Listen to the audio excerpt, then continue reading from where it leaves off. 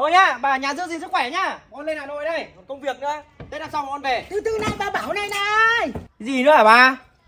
Bà cho quà đem lên nè, các con lên đấy ở giữ gìn sức khỏe nhá. Lên đến nơi gọi điện phải cho bà nhá. Con này ở thành phố nhiều cái nó sống bon chen khổ lắm. Nếu mà khó khăn quá thì về đây để trồng gà nuôi rau với bà nhá. Rồi bà về đi, khổ quá được con đi đây. Đi có gì điện cho bà nhá. Rồi bà đi vào nhà đi được rồi, khổ quá. Đi nhá. Vâng được rồi, bà vào nhà đi. Được rồi, con đi đây. Con ơi. Ui, cái gì đây? Mà đi từ đây đấy xa lắm với bà, đâu mất công đâu con ăn tạm vậy không nên đi đói. Thôi được rồi, khổ quá rồi.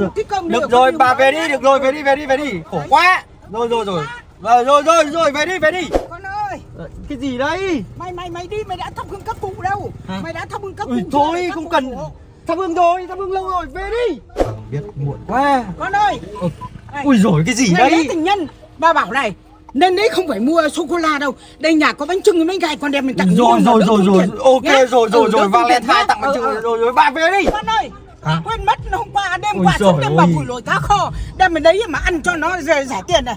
Cá mùng chìm ngon lắm con ạ. Rồi, bà về đi. Ui. Con ơi. Ui rồi ôi. Con nó hạnh này, con đem đi nuốt rồi nên nếu mà ăn nó phí để ở nhà. Không, chua nó có xin bà đấy. Đem đi. Chua muối rồi bà về đi. Cho con gà này đem lên đấy mà ăn này. Gà bà nuôi độc có cắm ngô thôi. Thôi con xin bà đấy. Đem lên đấy. Ghê. Ghê.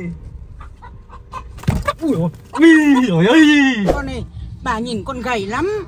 Con cố lên đấy mà ăn uống nó vào nhá. Có cái gì khó khăn cái gì bảo bà thì bà lo cho nhá. Lo gì bà? Lo lắng ấy. Khổ thân cháu tôi đi xe vậy chắc là mệt lắm đấy. Phải sút mấy cần lên đấy được cố gắng đi con nhá. Rồi hôm nào lại về với bà nhá. Rồi được rồi, bà theo con đến tận tối rồi. Cho bà đi theo con một đoạn đường để bà về. Bà nhớ con lắm, khổ thân. Đấy, con cháu tôi đấy. Lên tôi nhớ rồi, bà còn tiếc cái gì nữa?